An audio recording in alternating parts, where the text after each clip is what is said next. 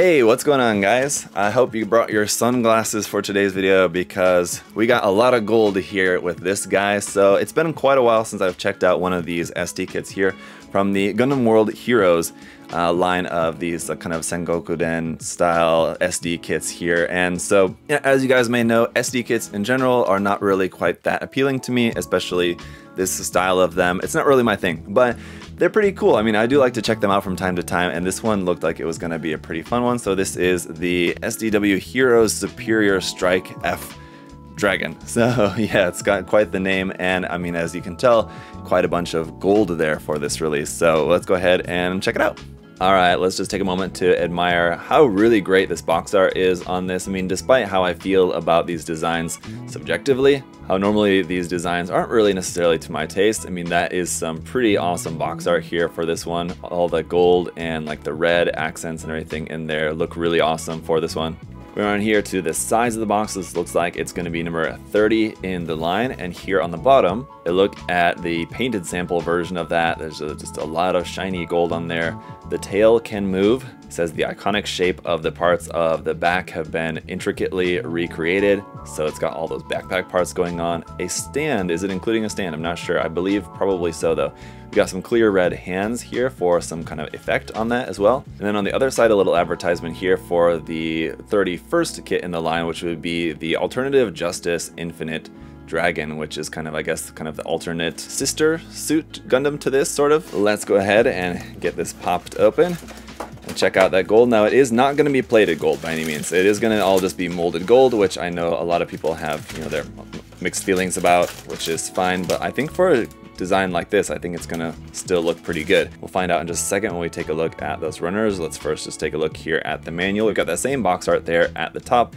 On the bottom, an illustration of that, which is looking even more shiny and very super detailed there. You got some information over here in Japanese and in English, just a couple of sentences there, not really too much around here on the back side. It's more what we saw on the outside of the box. Just based on the images that I'm seeing of this, it doesn't look like it can really do a whole lot. So it's going to be a kit that kind of goes together and looks really amazing as it is, but don't really expect it to do much in terms of articulation and accessories, anything like that, just because it looks like it's going to be kind of limited. On the inside here, a short comic segment here, which is in full color, which is quite cool. Again, if you guys are fans of this particular style, but there it is. I mean, that's a really cool illustration. I wouldn't mind having that as like in like a larger form, to have that as like a poster or something on the wall. That'd be pretty awesome, I think. The inside of the manual is just going to be all in black and white. You got your parts list right here.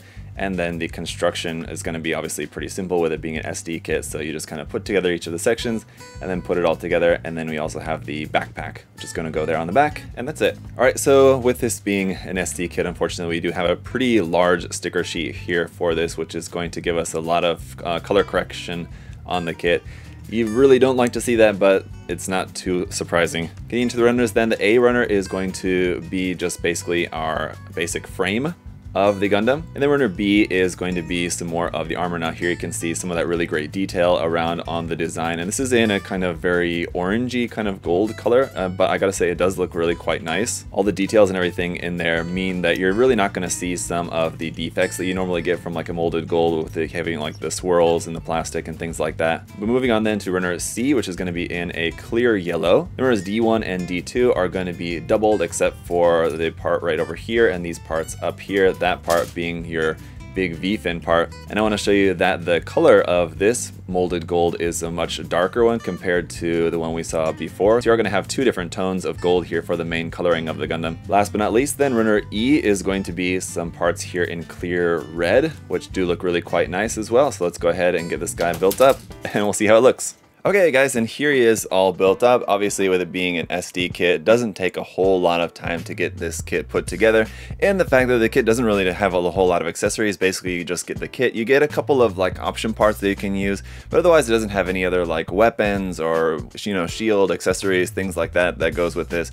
There is quite a bit of time that goes into this build, which is just for putting on the stickers, because, you know, with it being an SD kit and especially with it being one of these very ornamental ones, there's a lot of stickers on there, especially on the front side. you won't notice too much on the back, but on the front there's a lot of the stickers that fit around all these little intricate details and everything, and I would highly recommend using a toothpick for that. It's a very helpful tool, but anyway, it took quite a while just to put all the little stickers and everything on there, which of course is not required. If you do just want to snap build it just straight out of the box, and you want it to look its best, using those stickers and then probably a combination of other techniques, which we'll talk about in a minute, would be the best way to go. So here is the extent of its accessories, which are these option hands for the Sun Originate hands, superheated hands that it has, whereas obviously the hands that we have on there now are in molded gold and just regular holding hands. You don't have anything to hold, so those might as well have just been closed fists, but you can swap those out here for these glowing clear red hands. And that's it, but we do also have a couple of option parts here. Now you are going to want to hang on to these if you're planning on getting the Alternative Justice Infinite Dragon kit, because these can be used in combination with that kit.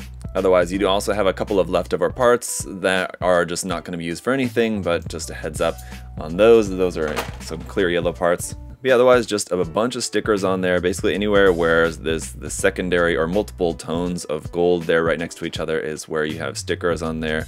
A lot of the red that you're seeing on here is obviously stickers. There's clear red for the feet, and the back skirt there are your clear red parts. This one up here on the head is also a clear red part, which you can see some of. Part of that is covered up here by this sticker. That's just to add that gold detail there in the center. But yeah, especially right here on the front skirt, there was just a lot of stickers that go in and around here to make that whole effect, and it looks cool, but it definitely takes some work to get those stickers worked into place. I mean, I did my best on that, but yeah, there's going to be a lot of stickers there. Not sure why the arms are in clear yellow. I would have preferred if those were just gold like the rest of the kit, to be honest. But the articulation on this is going to be generally the same as most SD type stuff. You have a little bit of movement up there at the head, at the waist. You don't have any kind of joint in the elbow or in the knee. Basically just where the limb connects into the body is just on a ball joint. You can kind of move that around a little bit, but as you can see with this one, there's not really a whole lot of space for that to move anywhere. You do have a little bit of movement of this part up here, which is connected at the top, and these cool kind of dragon head kind of details there on the shoulders are nice. The wrist is on a ball joint, the feet are on ball joints, those as well. There's not really too much room for those to move around anywhere ultimately. The skirt armor, which is like this whole front piece, like everything that you can see here at the front is all one big chunk of skirt armor, which will move a little bit on a ball joint. You do have side skirts, which are connected right there, those tiny little pieces.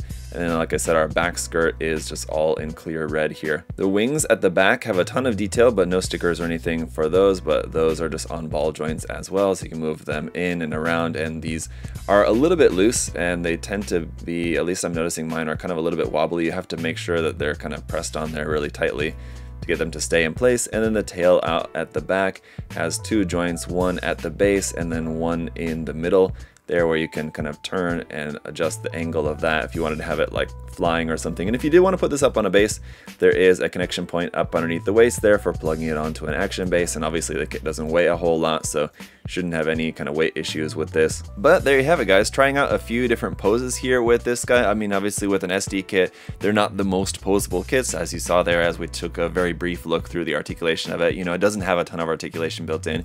If you guys do want an SD kit that does have more articulation, I would recommend checking out the SD Cross Silhouette line. Those are going to be the best SD kits, I believe, in terms of just the articulation that they have for doing multiple poses and things like that, especially if you use the CS frame, which gives you like a little bit longer extended proportions slightly. But as for these kits, I feel like, you know, the gimmick of them, the main selling point for these is just going to be like the ornamental designs and just how interesting and intricate the kits look, just based on those kind of the design schemes that they have for them. And with this one, the artwork of it, you know, is so cool, with it being this like basically like a big mass of gold detail everywhere. And the kit itself is a little bit underwhelming in that most of like the shine that you're getting from the gold that you see on the kit at the moment is just from the stickers, as the molded gold is not all that shiny. So what I would recommend you guys to do is to get out some gold paint and spray some gold shiny paint on this.